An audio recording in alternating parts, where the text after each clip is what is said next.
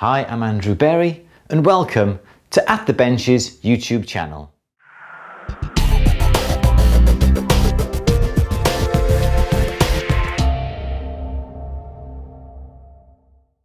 In our last film we looked at the difference between a direct drive rolling mill and a rolling mill with a gearbox, a reduction gearbox.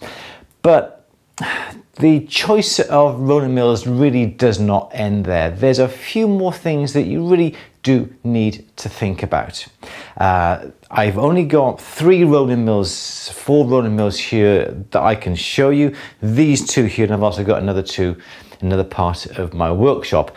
And I don't have a complete range to show you, but I'll just explain some of the variations of the rolling mills and the rolls that we've got on these particular ones here. So primarily a rolling mill is for rolling metal down. You can get rolling mills where the rollers here are completely plain. Okay, so as we got on this one here, this little gearboxed one here, the agile one, these rollers here have got these grooves in. Okay, you can get rolling mills with no grooves in at all. They are called flat. And you can just roll down sheet. And if you're rolling down sheet all day long, wide pieces of sheet, that type of mill is absolutely brilliant. But for sort of small jewelers and hobbyists and small craftsmen, we need a little bit more flexibility. And so this is where the rolling mills with these grooves into the mills here, and also on this part here as well, this is where the rolling mill really comes into its own and is really so beneficial for us little craftsmen and jewelers and professional jewelers for expanding the capability and our money's worth of the rolling mills. So let's just quickly explain one little fundamental difference that you may be able to see in these mills here.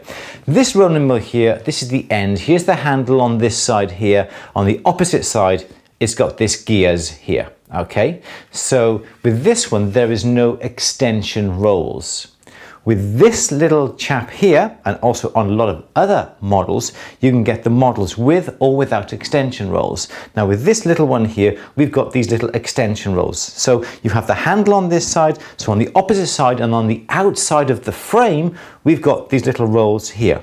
Now the advantage you've got if you have a rolling mill with these little extension rolls on the outside is that you can take them off and you can replace them with other different grooved extension rolls. Primarily the bottom one is always flat, as you can see here, and the top one has these little grooves in.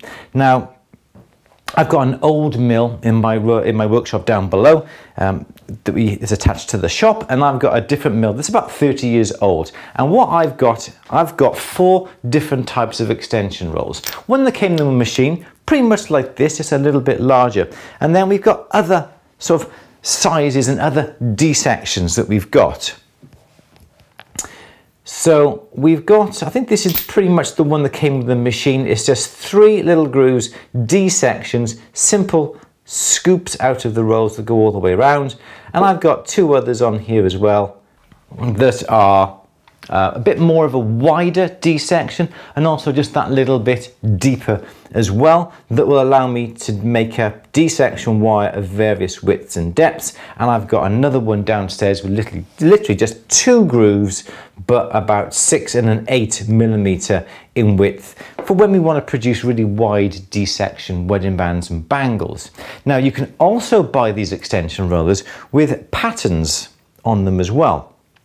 So you can roll out metal, not just with a D-section, but with a pattern running all the way along it.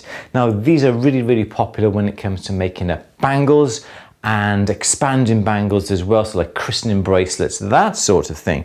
And they're not that expensive. I think, do you know, I can't even remember. Years ago, these cost me just over £100, but I think they're about £200 now for a set. You may be able to even get them a lot cheaper as well. And they literally fit on these extension rolls on the outside. In this case, they're held on by a little clip, but the one downstairs, I've removed the clip and I've never had the clip on from the start. So these rolls will come off, you just slip a new one on and you can carry on rolling. So that really makes it really, really versatile.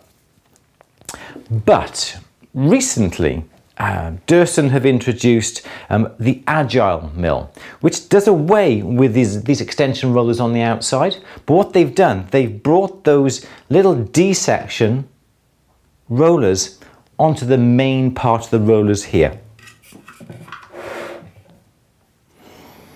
So they're in here. I think there's 4 different D-sections on this part of the roller here. Now, that is really, really good because you've got that ability without the extension rollers, but it does limit the amount and the width of D-section that you can actually make, and also you can't add on extension rollers and pattern rollers and so forth. And it also does limit the width of the flats as well. And whilst it's a great roller mill, it does slightly limit the width of flat sheet that you can put through. And Durston do produce another mill without these D-sections on the main groove. I'll show you that one in a second because that's downstairs in my workshop. So you've also noticed that we've got these little grooves on the other side here as well, and also on this little one here. Now these are literally V grooves. They're grooves that are V section. And you have the same ones on the top as you do on the bottom, and that enables you now to roll down square wire as well. So you'd have your ingot mold, you would make ingots, you would pour them perhaps into a little shallow groove into a charcoal block or a proper ingot mold, your scrap silver, you make it into a little rectangular ingot, and from that you can use these V grooves on here to produce square wire. And you can produce this wire from about 6 mil square right down to about 1 millimeter square. So that's a very, very useful piece of equipment because not only it's square wire, you can get your square wire, pass it through the flat part of the mill to make rectangular section wire, plus you can also use that square wire and draw it through a draw plate, and we'll come to that in a later film. So you can see the versatility of these roller mills. I'll just quickly take you downstairs to show the mill that I've got downstairs. It's a little bit different to these. It's about 30 years old, but it's very similar in principle to these. I'll take you down there now. So here we are down now in our main workshop. Excuse the absolute mess that's around. And so here's the other rolling mill that I was talking to you about.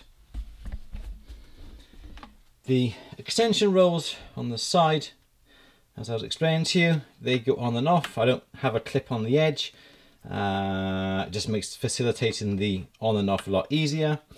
It has a case on the outside, and you can see what I mean here. We've got now the rolls here that are nice and wide, and on this one we've got plenty of little V grooves going all the way around. And here's the gearbox on the outside. Pretty old model, as you can see, well worn. I've had this for about 30 years now. It's, though the rolls look slightly marked, they do produce a gorgeous finish, and the flexibility that this mill gives me is absolutely brilliant. As I say, I've had this for 30 years. It's a really old guy. So that is the other type of mill where we do have the flats here, we have the V grooves here, and there's the extension rolls on that side as well. As I said, I've had that for a long time, and it's absolutely brilliant. So as you can see, there are lots of other considerations to be looked at when you're buying a roller mill. Not just a simple job of a direct drive or a gearbox. There's all these extension rollers, flats, V grooves, D-section grooves to think about. For me, when I started, I wanted to melt down scrap metal, gold, silver, and make my own sheet, wire, D-section, and so forth. So I went for a combination mill, the one that you just saw downstairs. But obviously times change and technology changes, and these agile mills that Durston produce are absolutely brilliant in quality and for versatility, because it does have the D-sections on the main roll and the V grooves as well, but it does limit the amount of flat sheet that you can roll out. If If you want to spend that little bit more, get one with the extension rollers that gives you a little bit more versatility again, should you want to think about making D-section wire that is wider and deeper than what is available on the main part, because you cannot change these main rolls as well. You are fixed and limited to what is available on these here. And even so, saying that, you can buy this direct drive mill here that has the V grooves in it, and it also has the extension rollers. So this again has the versatility as well, but it's just a little bit harder to turn because of the direct drive. I've explained the difference between the direct drive and the gearbox in my previous film up above by here. I'll put a link to it, so go and check that out. So more things for you to think about when it comes to buying a rolling mill, and I hope that these couple of films have really given you a lot more insight into what's available out there. So we're going to be looking at what we're going to be doing with these D-sections and these V-grooves and the flats in later films on our YouTube channel. So please subscribe to the channel if you haven't done so already. Smash that little bell icon if you want to be notified when films go live on our YouTube channel. Give us a thumbs up if you enjoyed the film. Please leave a comment down below. I read every single one. And in the meantime, thank you for watching. I'll see you on the next film. Take care. Bye-bye.